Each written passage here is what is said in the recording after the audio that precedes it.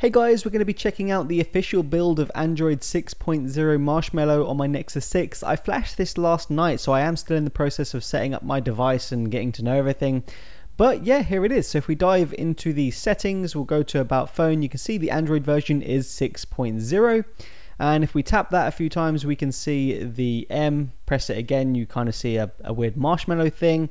And then pressing and then tapping and holding will reveal the Easter egg, which is essentially the same one we had in Lollipop. It's that Flappy Bird type game, except it now has a countdown, and instead of lollipops it has little marshmallows. So there you go, you can go ahead and play this in the dentist office if you want, but yeah, it's pretty much the same as it was in Lollipop.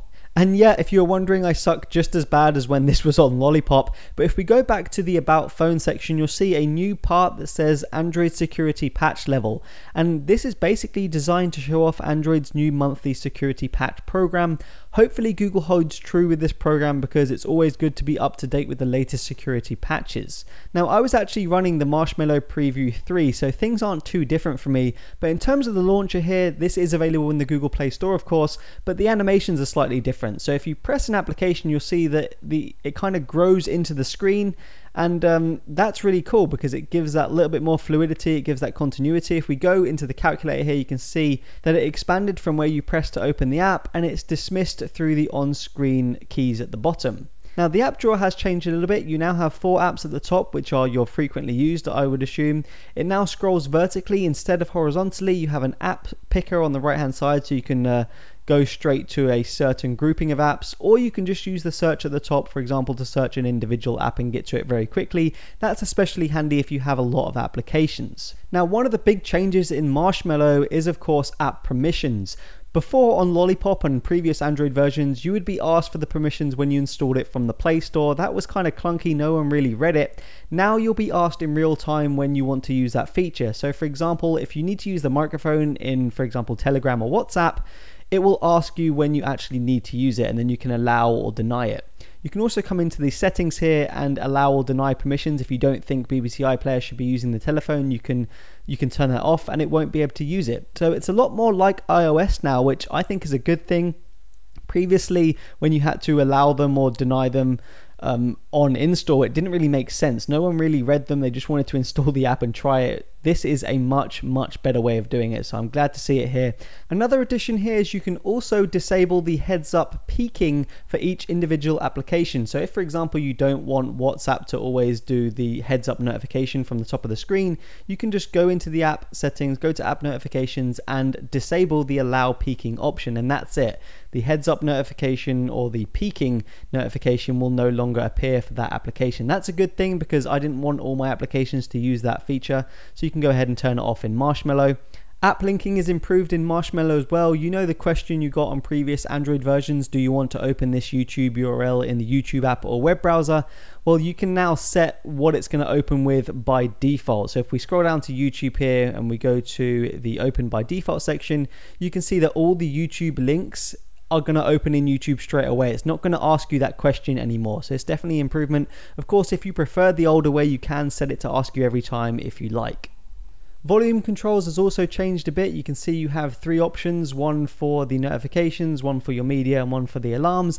And yes, silent mode is back just by tapping down on the volume keys. It's actually a quick way to get to do not disturb mode, but this is basically silent mode. It's only going to allow alarms, so you get to vibrate, you press down again, and there you have your silent mode. So yeah. You can also get to do not disturb from the quick settings. There are loads of different options in here as well. You can have priority mode, you can have total silence.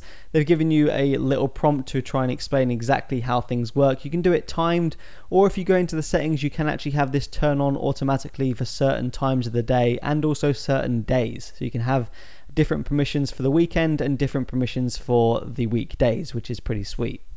If you were wondering, the System UI Tuner is still here. It's still hidden behind holding the settings icon, and then you'll find it right at the bottom there. It gives you a prompt to say that basically it's experimental, it's not for everyone, but I like this. You can kind of clean up your status bar, you can turn off individual things. So if you don't want your alarm icon to always be there, if you don't want the Wi-Fi to be there, you can turn it off. Of course, they are still on. They're just not cluttering up your status bar. So hopefully, I kind of hope this makes it into the official, or some official build of Android properly eventually, and not be a hidden option. But it's there. The battery percentage, it shows it in the icon. I'm not a huge fan of that. I can't really see it. I wish they just gave us a separate percentage, but it's there if you'd like that option. Now, one of the new features in Android Marshmallow here is doze mode, but I can't really show you this because it's all under the hood stuff. But basically it's meant to save your device battery life when it's idle. So when it's sitting on a table not doing anything for a while, it's meant to put your device into a low power state. The apps aren't going to refresh and things like that. And it's meant to save up to 30% more battery life while idle. Of course, I haven't been able to test any of this just yet as I've just flashed it. But everyone is hoping for good things here, and especially with the new Android devices with the sensor hub, this should lead to a pretty significant improvement in idle battery life. We'll just have to wait and see though. You can also see computed power use when you go into applications on the battery screen. I have no idea how accurate it is, but at least it gives you some idea of what apps are using what power. Now, Google also added a feature called App Standby, which is another way to try and help save battery life. Essentially, Android is going to try and work out which apps you use the most, and the ones that you don't use a lot, it's going to make them inactive, so they're not running in the background. You can see right now all of mine are active because I haven't given Android a chance to actually work out which ones I don't use that often. But yeah, hopefully that'll lead to better battery life as well, only time will tell. Now, the biggest addition without doubt here is Google's Now on Tap. You can access it by pressing and holding the home button on any screen. It's then going to read that screen and give you contextual information about what's happening. So it's pretty awesome. It's an extension of Google Now and it works really well. You can see the question I'm asking right here. Nando's for dinner at 8 p.m. tomorrow. If we press and hold the home button, you can see it reads the screen and it's given me a calendar event to dinner tomorrow at 8 p.m. You can see it has got the correct date, the 7th. Today is the 6th and I did say tomorrow. And then it gives me more information about the restaurant. So I can open the Twitter or the Facebook page, or I can just go to the web. If you do have a table booking application, it will also include that as well. So you can book a table straight from Google Now on Tap, which is pretty awesome. If we try another example here, let's say somebody asks you to go watch a movie, but you have no idea about The Martian in this case. You can press and hold for Google Now on Tap and you can see there's The Martian. It tells you what the score is on IMDb.